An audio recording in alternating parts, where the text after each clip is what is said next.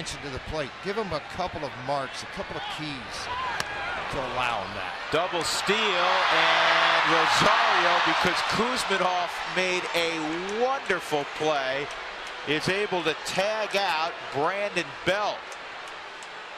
Acrobatic play by Kouzmanoff to get to that baseball. Yeah, lucky this ball's not down the left field line. You're absolutely right, Drew. Kouzmanoff does a great job of just catching the baseball and then applying a tag and holding on to the baseball. Greg Gibson right on top of this play. And then when he caught the ball, he applied the tag into the rib cage.